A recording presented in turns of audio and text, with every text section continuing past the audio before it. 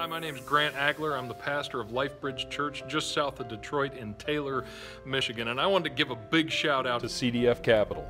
About a year ago, we had a vision to buy an historic bowling alley in our community. Huge place, 48 lanes, 53,000 square feet. Our objective wasn't just to buy it and renovate it and turn it into a church, but actually to keep 6 of the lanes and be able to offer this place as a gift to our community Monday through Saturday. This worked perfectly with our vision to reach people who don't go to church.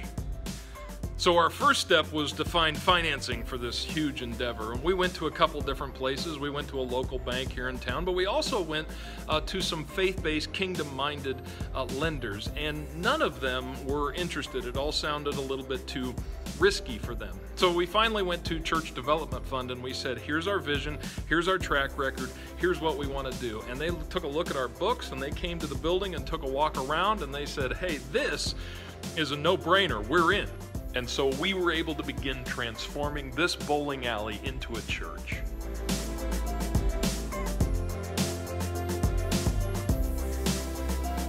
So we had our loan, and that's about all we expected from CDF. What we didn't expect is how resourceful they would be for us. See, they've got guys that this is all they do. See, on our team, we've got guys that have built buildings before, and they're in construction, and they've worked with city and codes and stuff like that, but nobody on our team had ever built a church before. CDF, that's what they do. So they would have a site manager come at the beginning, in the middle, and at the end of the project who was incredibly helpful to us in the overall project of the building. And on top of that, when they would talk, they didn't just come and talk about, hey, the loan and the building and stuff like that. They really had insight into the bigger kingdom work. So they would talk about, have you thought about a Thursday service? Or hey, you're going to experience a bunch of growth in this new building. What are you going to do to sustain that kind of growth? They were very, very helpful at every turn.